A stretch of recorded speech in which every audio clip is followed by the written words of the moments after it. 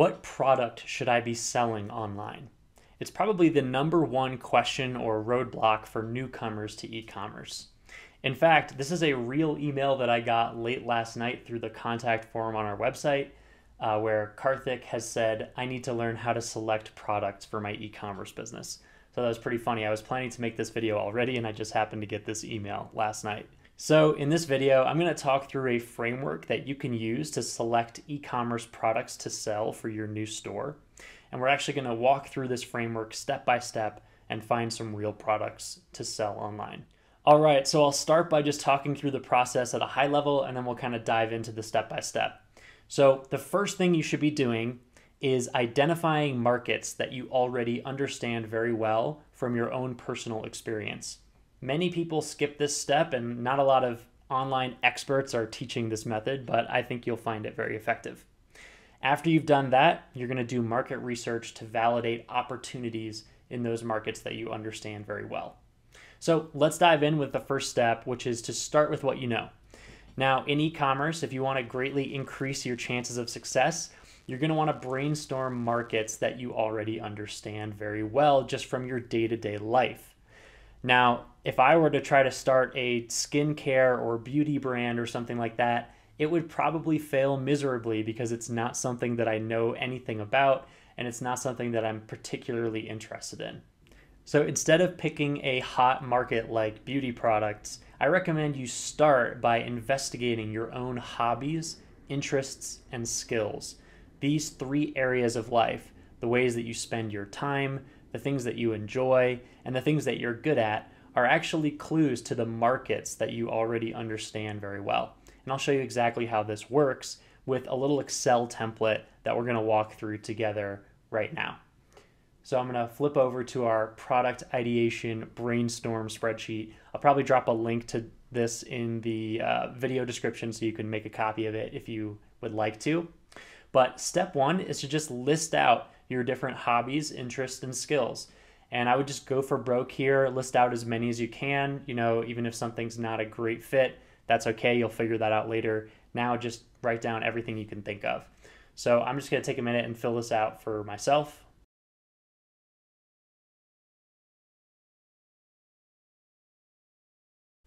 Okay, so I've got a pretty good list here of, 8 or 9 different hobbies, interests, and skills that I thought of for myself.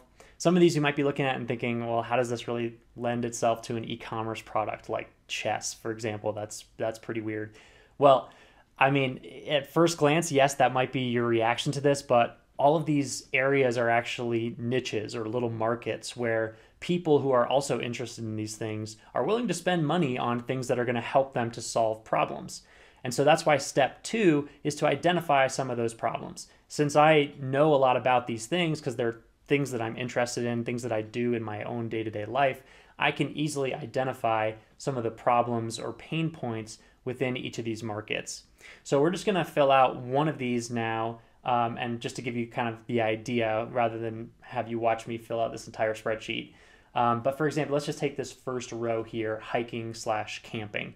So this is just something that my wife and I love to do. So I know quite a bit about, the times that I get frustrated or prevented from enjoying this to my fullest potential. And those are the pain points, right? So I'm just going to list out a few of those. So number 1, let's say something I noticed recently when we were on a camping trip.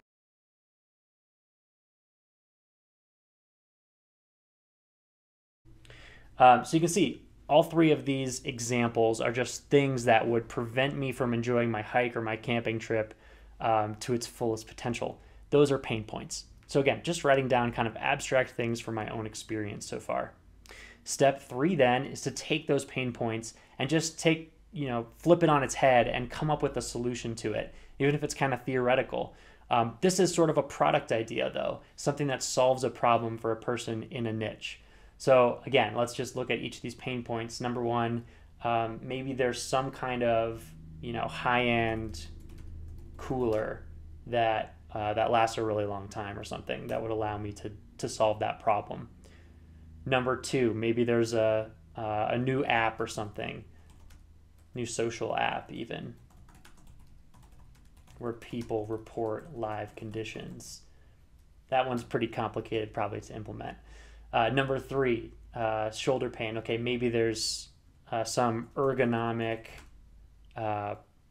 backpack for hikers or something that prevents back pain and promotes good posture. Something like that. Okay, so you can see this, I've done one example here with just one of my areas of interest, hiking and camping. I identified 3 pain points and 3 solutions to those pain points that all serve as sort of product ideas. Now, I understand my target market really well because I am someone who enjoys hiking and camping.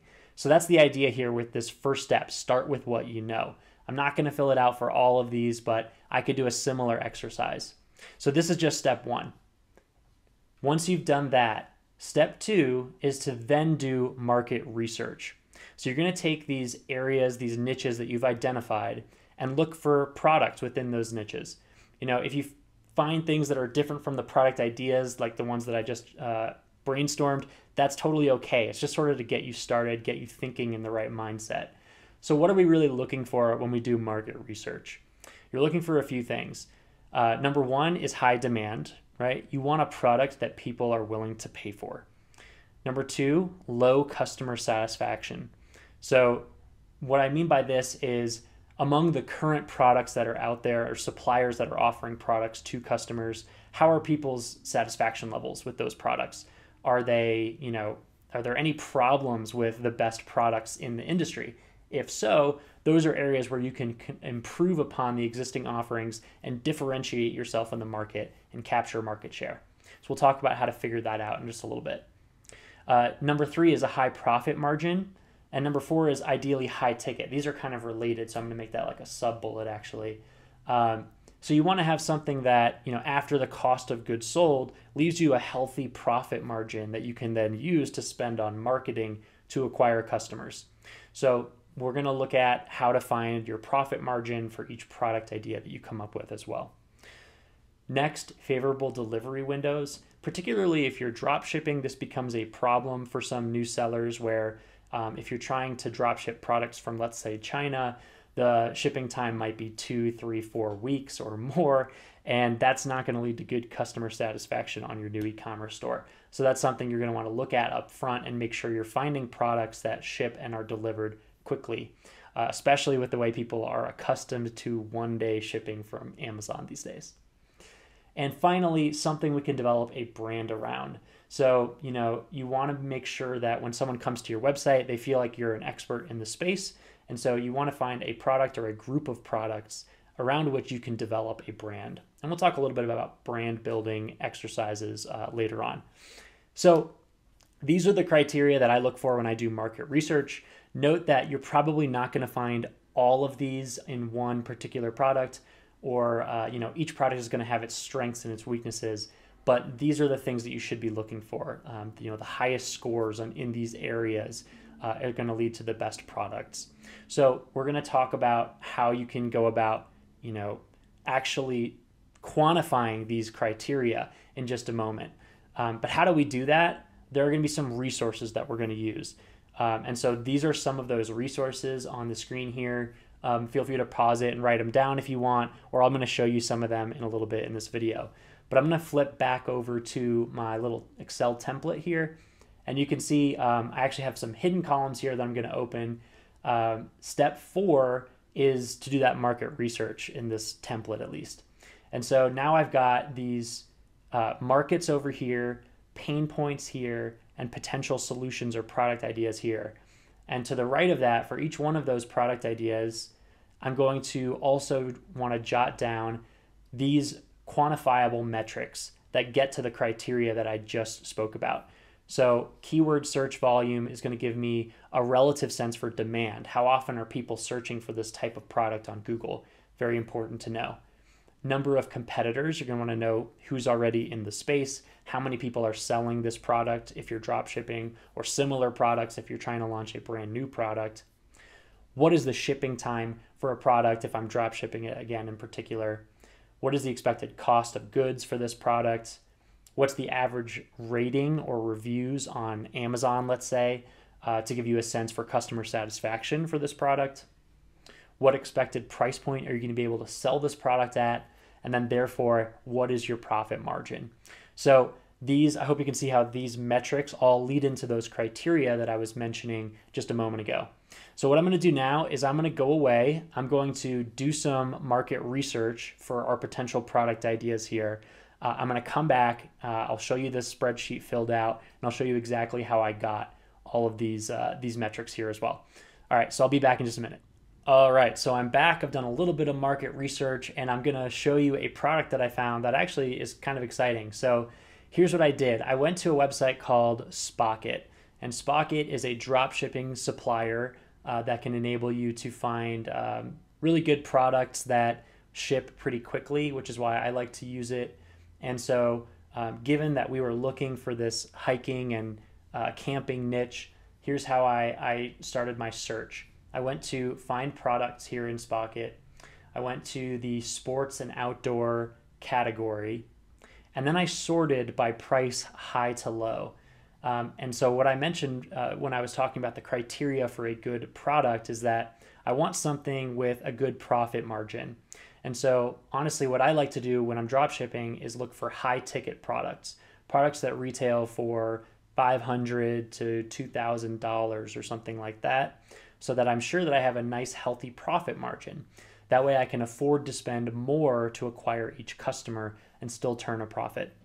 So I searched in that way, and it didn't take me too long. I looked at some of these products here, and then lo and behold, there was actually a cooler, which was one of the items that we had written down on our spreadsheet as a potential to solve this problem that I identified in hiking. And so I thought that was cool. So I opened up that product, and it looks pretty interesting. It's actually a solar powered cooler that has a ton of capacity. It can store, I liked this, 15 wine bottles or up to 28 big water bottles. So it's got tons of information here about the product, tons of specs, which is really good. If I'm going to start a drop shipping store, it's important to have this information. I was able to identify the price point and the expected cost of goods here, as well as the shipping time. And so I filled all of that out in my spreadsheet here. You can see I've got the shipping time, expected costs, price, and then the margin is just the price minus the cost. So I have $253 of potential profit margin on this product. That's great. That means I can spend up to about $250 on ads for each customer that I acquire and still be turning a profit. So that's really strong, really promising. Next, I wanted to do some research into the demand for this product. And so I went to SEMRush, which has a free keyword search tool that you can use, really just to get basic information about potential keywords. So I just typed in solar cooler, and I found out that it has about 1,000 searches per month, which is not so bad, just in the US that is. And it's also a 32% keyword difficulty, which is not too difficult, not as easy as I would hope, but not really not bad at all. And this tool is cool because it's going to give me some other keyword ideas here as well. And you can use this if you plan to use organic marketing like SEO to try to drive traffic to your e-commerce store, which is definitely something that I would recommend you do by creating a blog and really carving yourself out as an expert in your niche. So that was my demand research. I also wanted to do some competitive research. So I went to Google Shopping, and I just typed in buy solar cooler online. And you can come down here on the left side of the screen, and you'll find this sellers area where you can count up the different brands that are selling this product. I would count out eBay and AliExpress because those aren't really brands. So when I counted these up, I got to about 20, 25 competitors, which is a little higher than I would like, but honestly not too bad. So then I went to Amazon and I started searching for solar coolers to try to get a sense for customer satisfaction for this product. And I found, this is kind of the top line of results that are not ads. Only a couple of these are even coolers, and I typed in solar cooler. So it tells me there's not a ton of people selling this type of product on Amazon in the first place, which is good news. And second, the average reviews are, 4, 3.5 stars here, which again, not great. So, which is good news for me that it's not great. And so the next thing I would do here if I were to continue with this product idea is I would go look into these reviews, focusing on, the 1, 2, and 3-star reviews, read them and figure out why people are dissatisfied with this product. Is this something that I could solve by selling a product like this one that I found on Sprocket? I don't know the answer to that yet, but that's just what my next step would be. So that's how I filled out this spreadsheet. You can see I went through, identified my hobbies, interests, and skills. I identified pain points within one of those. I brainstormed solutions or product ideas, and I was actually able to find a product that fit pretty great criteria here by doing some market research that I just walked you through. Now, last thing I'll mention as kind of a bonus resource, if I wanted to start a store to sell this high-end cooler, I might need to come up with a good brand name or website domain name. There's a nice tool called Lean Domain Search, which I'll link in the video description, where you can just type in some keywords and it will give you available domain names that you might be able to use as your brand. So I think this is pretty cool. I would probably try to sell this cooler to hikers because that's the market that I understand well. Although I know this cooler would be applicable to other market groups as well. That's just the one I would probably pick. So I typed in solar hike on Lean Domain Search. Maybe there are some other solar products that I could be selling to hikers as well. And I got some results here. So, mysolarhike.com, for example, is available. That sounds like a pretty good domain name if I were to launch this theoretical brand that we've been talking about.